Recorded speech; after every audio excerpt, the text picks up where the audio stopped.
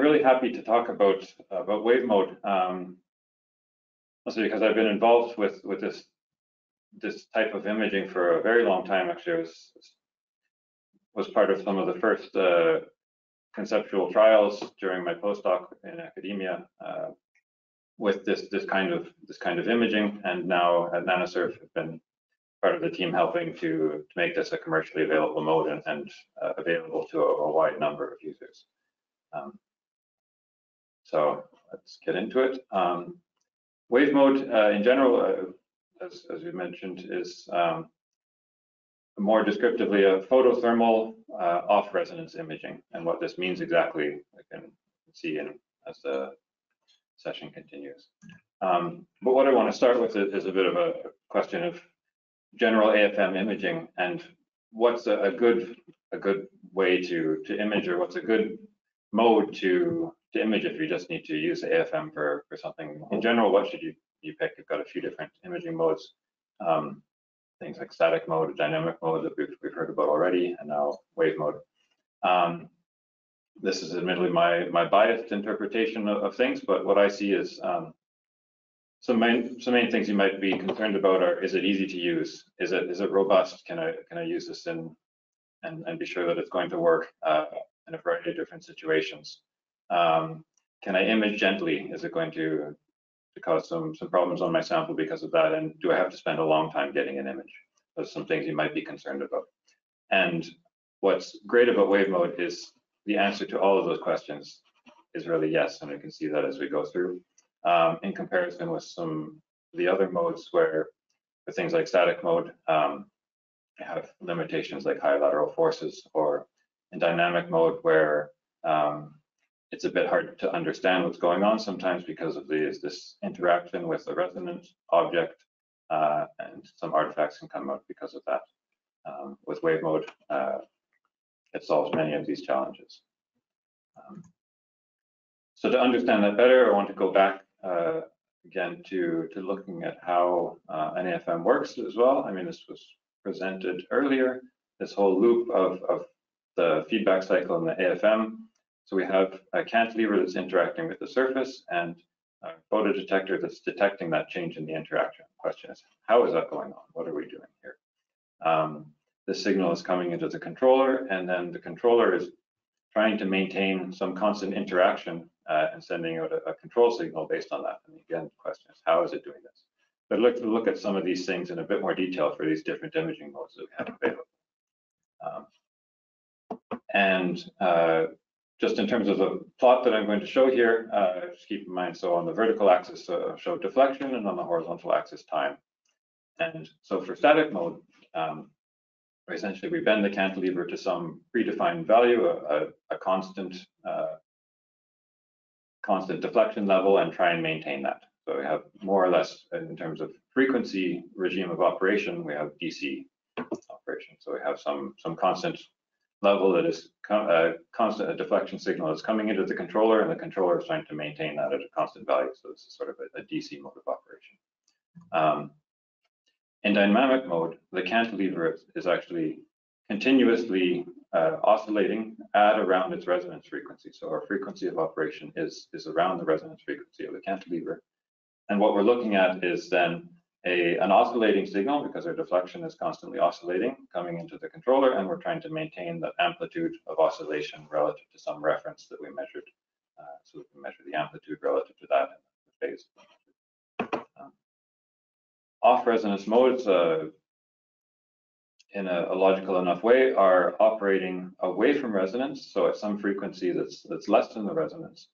And the difference between dynamic modes and off-resonance modes is that the operation here can be thought of, and here we really have to think of the cantilever as a resonant object. And when we're away from the resonance, when we're far enough away from that, then we can think of the cantilever not as a non-resonant object. So we have really two kinds of interactions with the cantilever and the surface. We can have cases where the cantilever is actually not interacting with the surface, and cases where it is interacting with the surface. And these can change as a function of time, and we'll see that the type of signal that we get is looking something like this in comparison to a static case where the signal is constant at some deflection. In dynamic mode, where it looks more like a sinusoid, in off-resonant modes, we have some signal that's looking more like this. So the question is, how can we create a situation where we have this cantilever sometimes interacting and sometimes not interacting with the surface? Historically, that's been done by just moving the cantilever up and down, as is shown in this animation here. And then when we put the cantilever in contact with the surface, when the surface is there, then the cantilever starts to interact when it's at the lower point of this oscillation. So here we have, again, this kind of situation where we have a cantilever not interacting and interacting with the surface. And so we have this sort of deflection signal that's coming in.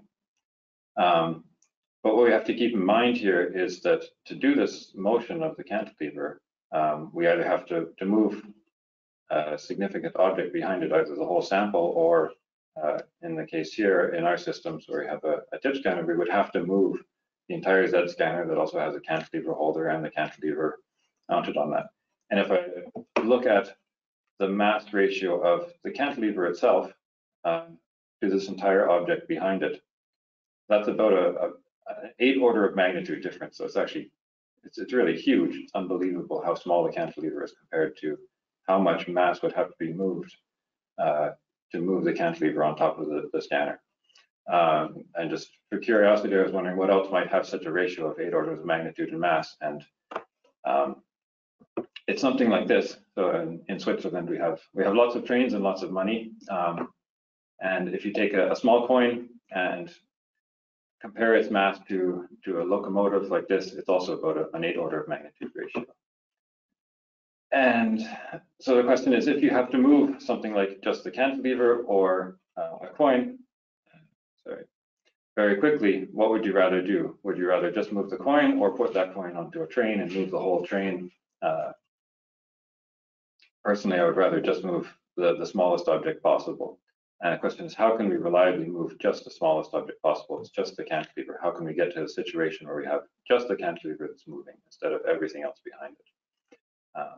And this is where photothermal excitation comes into it. I think we've touched on this topic before in the previous sessions. And just to remind everyone of what photothermal excitation is, we have our normal readout laser that's measuring the deflection of the cantilever, and we have a second light source that's typically shine towards the base of the cantilever and modulated in intensity.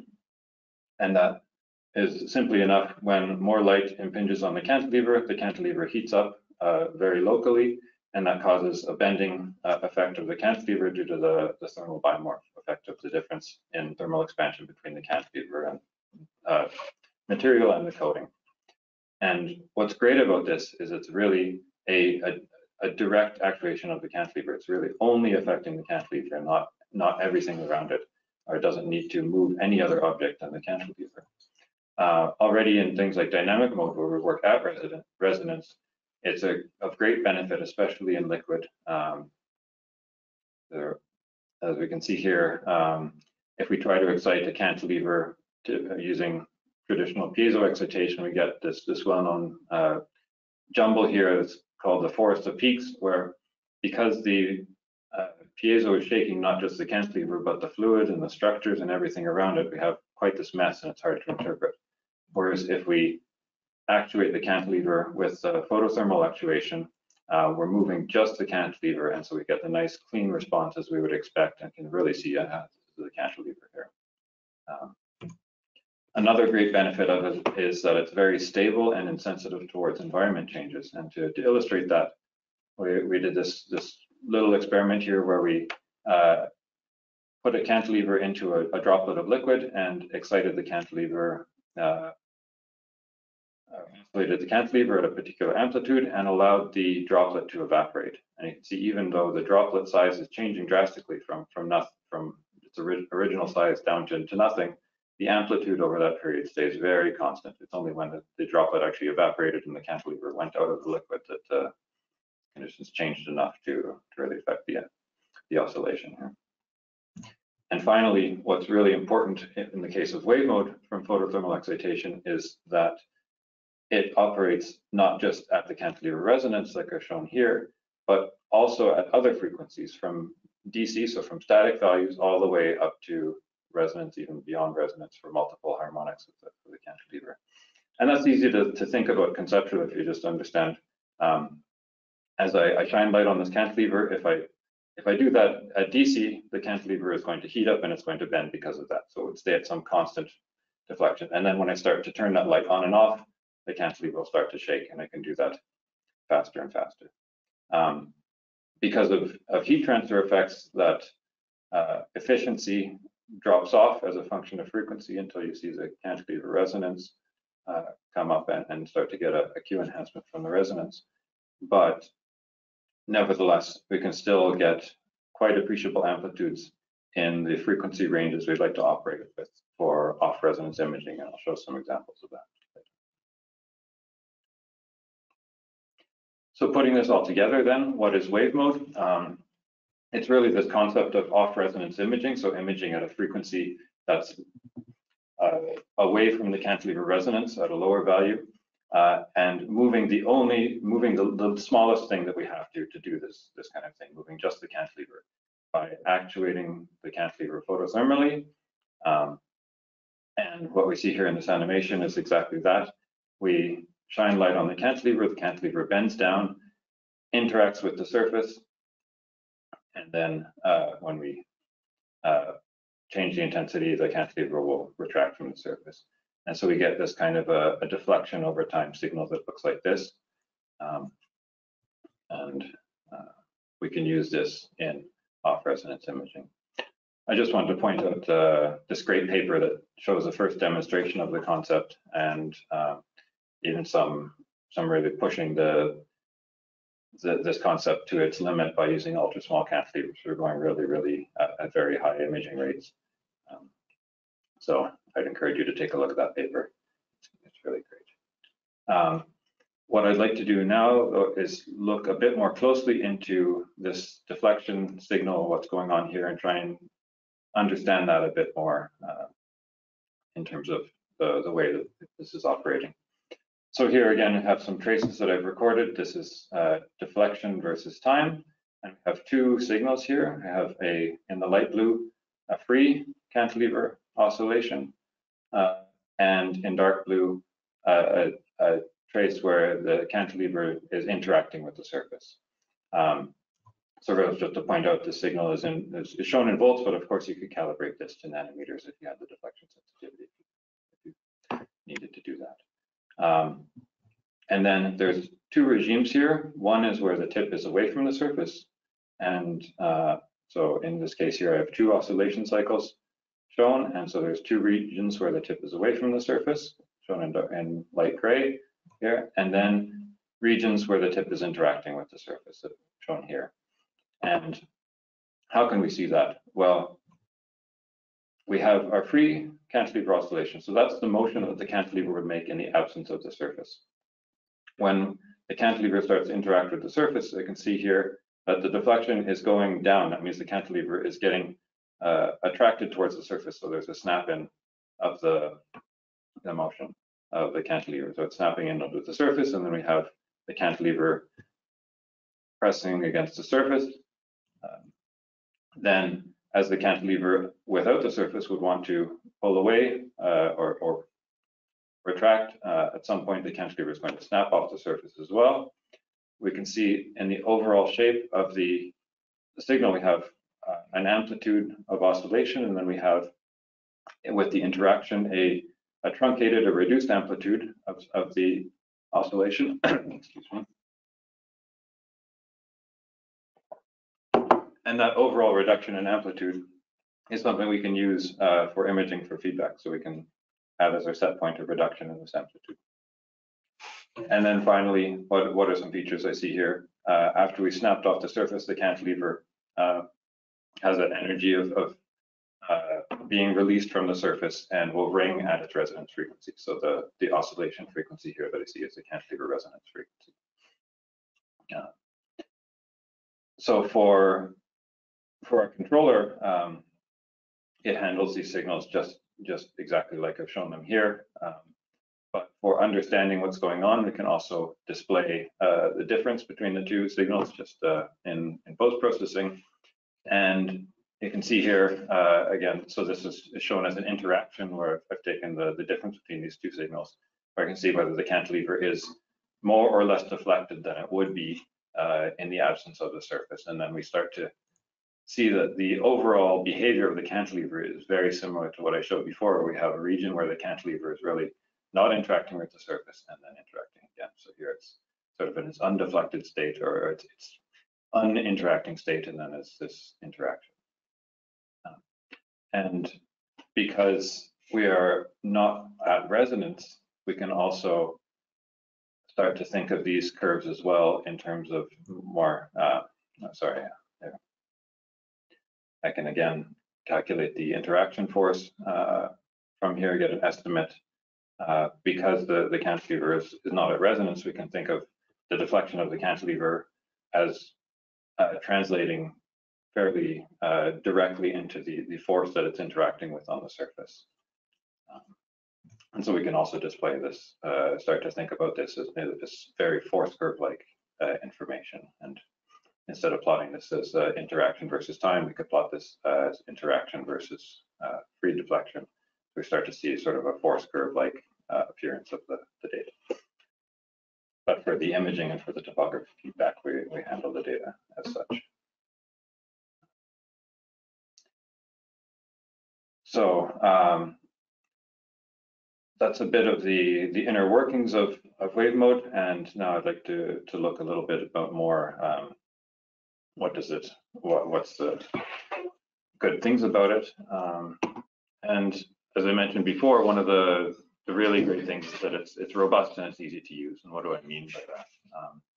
First is that compared with, or in contrast to dynamic mode, there's no tuning of the cantilever that's needed. We can choose a frequency over quite a wide range of operation, and that frequency could be used. So, for example, we can set for this particular type of cantilever, 8 kilohertz is a good value, and when I take a new cantilever out of the box, I can keep that value without having to retune anything, and that just makes fewer parameters that need to be thought about and adjusted. In terms of the drive AFM itself and the way that a user might use the system, what makes things quite easy to use is that we have automated alignment of the readout and photothermal light sources. So that also simplifies the process without having to think about how to align the two light sources onto the cantilever. You can just press a button and the system will do that for you. And finally, in terms of the way that the imaging is performed, compared with other modes, there's a lot fewer changes in the interaction regime. So what I mean by that is, for instance, in dynamic mode, as this image here shows, if the tip happens to pick up something, that changes the resonant behavior, the resonance of the mode, and can change the feedback settings. So you can get things like this here. You have skips because in the imaging, so this should be a nominally flat surface, but maybe the tip picked up a little bit of something or changed slightly enough to cause a bit of a jump in the way that the system interacts. This is quite a common thing that can happen in dynamic mode. In wave mode, this kind of thing doesn't happen because there's no resonance. If the tip picks up something, well, they're still interacting with the same sort of general deflection force. And comparison to static mode, then there's in static mode, there's no correction for the DC drift of the signal. So if the non-interacting level is changing because of system drifts, we don't have that information because we're always in contact with the surface. Whereas in off-resonance mode, we know that sometimes we're in contact and sometimes we're not. So we can use the portions where we're not in contact to correct for any kind of DC drift. Another thing that's really great about wave mode is that it's very gentle and has low imaging forces. And these sets of images show that quite nicely, I think. On the left here, we have two different samples. One is a DNA tripod assembly, and these kind of structures are all very easily damaged or perturbed by imaging forces. And so we know that if we can see these structures and image them without breaking them, that we're interacting quite strongly. And from that that type of analysis that I showed before, we can say that we're probably interacting with about a 50 piconewton contact force on this surface. Similarly, here we have a protein ring, this SAS6 protein, and here we can see also the subunits within the ring. And similarly, we can know that we're imaging quite gently because these structures are very easily damaged or destroyed. We think we're probably interacting with about 100 piconewtons of force. And finally, because we're doing quite a large withdrawal from the surface at every ramp cycle where we go down, touch the surface, and come back, we actually have very low lateral forces on our sample. And as an example here, you see these HSV, these viral capsids. These are very weakly adhered to the surface. And actually, when we tried to image these in dynamic mode, they were just pushed around. But in wave mode, we get these beautiful images here. And as well, wave mode, in addition to being fairly easy to use and robust, is also and gentle, is also fast. So this rate that we can photothermally actuate the cantilever up and down, it reaches tens of kilohertz, depending upon the type of cantilever used, which can translate into fast imaging line rates. And of course, all this always depends on the samples that you're trying to measure and the scan size. But as a few examples here, you can see this polymer blend. Here that we're operating at 20 kilohertz ramp rate. So it's quite incredible to think that the cantilever is touching down under the surface 20,000 times per second. And we can use that to image the surface at about 10 hertz line rate. A little zoom in from Zigger is shown in the middle here. You can see we're getting a nice quality image even at these comfortable line rates. And similarly, the sample on the right that's shown, CellGuard, has quite some sharp features. So it's generally known as a sample that can be challenging to image at high line rates. And here at even slightly higher ramp rates, 40 kilohertz, we're able to achieve nice, comfortable line rates for imaging. Even with these gentle, challenging samples, we can still image quite comfortably, quite quickly. So here's an image of this DNA hexagonal lattice, one of the final images I showed before, but here you can see the assembly process as a movie. I see here we're imaging this with very gentle forces, but at comfortable line rates, so we can follow this process along as it goes. And again, the reason that this is possible is because of the choice that we've made to move not the whole scanner and the whole cantilever holder and everything behind it, but just the cantilever itself using photothermal actuation. So I look at what would have been possible if we had chosen to move the scanner and everything. Then I can look at the dynamics of our scanner, and here I can see for the drive, what's shown here is the general resonance frequency of the scanner in Z, and that's around 3.5 kilohertz, which is quite good for a scanner with 20 microns of Z range, but is a lot slower than the resonance frequencies of many cantilevers. And so if we were to operate the scanner, to be able to move the scanner up and down controllably to do this off resonance motion, we'd be stuck at a rate somewhere around here. Whereas the cantilever that we were able to use for these images has a resonance in water that's at about 20 kilohertz, 20 or 30 kilohertz. And that means that we can actuate the cantilever here about a factor of 10 faster. And because we can do this cyclic motion faster, we can send information to the controller about the topography feedback faster, and that means that we can image faster.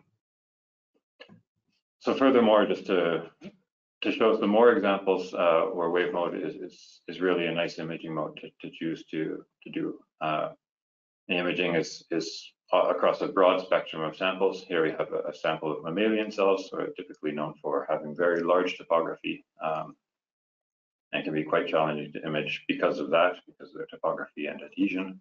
And we can get this nice image here, this beautiful picture showing AFM data in correlation with super resolution optical microscopy. But similarly, we can use WaveMode to image very high resolution structures like this bacteria rhodopsin that we've imaged in WaveMode, and we can see the trimer of the protein crystal.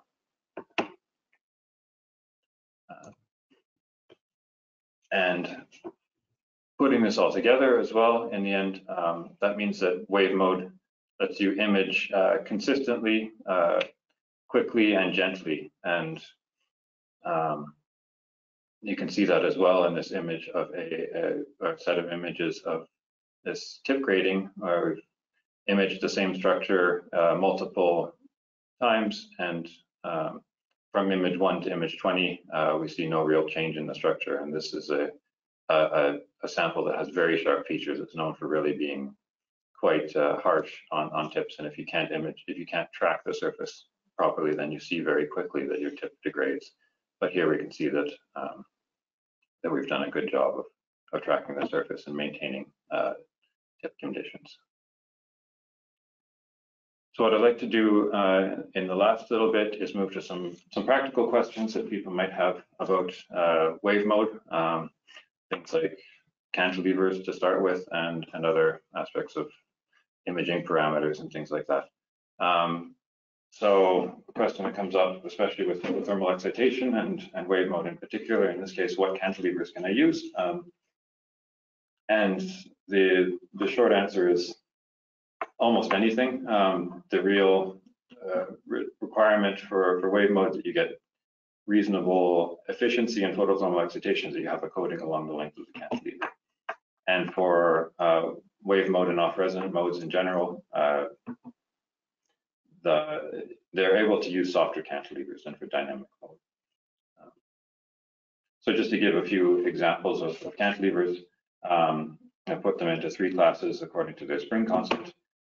This cantilevers that are stiffer here would be very rarely used. If you wanted to interact with the surface quite strongly with higher forces, maybe you take one of those. But in general, those are cantilevers that you wouldn't necessarily need to use for WaveMode. The other 2 are much more the workhorses of off-resonant mode imaging, cantilevers with a spring constant around 1 Newton per meter. I would say are general purpose cantilevers that you could use for imaging in air. There's a few examples of those, and for imaging very delicate samples, especially in liquid, then you'd want to take an even softer cantilever, and there's some other cantilevers that would be possible to choose there. What I should highlight are just these 2 cantilevers here. These are cantilevers that we have actually optimized specifically for WaveMode and offer or will offer very soon for use in this mode to our customers. Next, a question that comes up quite often is, so what kind of amplitudes can I get to with photothermal and in WaveMode? And the short answer here as well is that amplitudes above 100 nanometers are possible in both air and liquid, if you really need that kind of an amplitude. But in most cases, imaging with a few tens of nanometers is sufficient. 10, 20, 30 nanometers would be just fine for most samples that we've encountered. But just to show that this really is possible, here's some data that I took of 2 different cantilevers, this WaveMode 0.6 cantilever in air and a BioLiver AC40 in water. And here's the dashed line shows this 100 nanometer amplitude. You see for on this log plot here we have 10 kilohertz, 20 kilohertz, and so on. And at frequencies of operating here, the tens of kilohertz, we can still get to above 100 nanometer amplitudes. And for this cantilever here, we're operating at about 10 kilohertz because of its resonance frequency here. We also can get to about 100 nanometer amplitudes. As well, I touched on this a little bit, that there's a wide range of frequencies that are possible to use. So the question is, in what frequencies can you use? In air, I'd say the limit mostly depends on the cantilever resonance frequency. And as a general rule of thumb, something like 1/10 of the resonance frequency is a good limit to work with. You can see that a bit what's going on from these time traces that I've taken here, where we have in orange the cantilever, the deflection trace that is interacting with the surface, and in blue the trace that's not interacting with the surface, and a different frequency of oscillation here at 10, 20, 50, 100, and at the resonance of the cantilever. And I would say the limit for operation is about here at about 30 kilohertz or so, which is, as I said, about a tenth of the resonance frequency. And the reason is that as we go faster and faster, we start to see more and more effect of the resonance of the cantilever.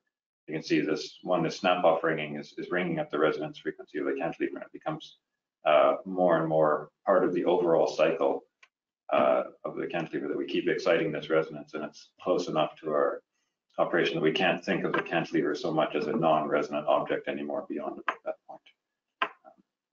But this still allows for quite fast operation in general. And in liquid, it's a bit similar, but because of the low Q, you can operate closer to the resonance frequency, and probably means that about a third of the resonance frequency is okay. So doing something similar actually with the same cantilever now in liquid, you can see going 10, 20, 50, 80, and at the resonance of the cantilever. Here, the behavior still looks quite similar to, qualitatively quite similar to what it is at lower frequencies. Whereas if you start to go beyond that, then it starts to change the way that the cantilever is behaving as an object. So all of this together, then how fast can I image in WaveMode? With everything else being equal, that means with the sample being equal, scanner, amplifier, everything, then what affects how fast you can image is really how fast can you get that interaction signal into the controller and back out again. And in WaveMode, this happens once every ramp cycle. So every time we go down, touch the surface, and come back up, we feed that information about was the scanner too high or too low during this process to the controller, and the controller reacts based on that.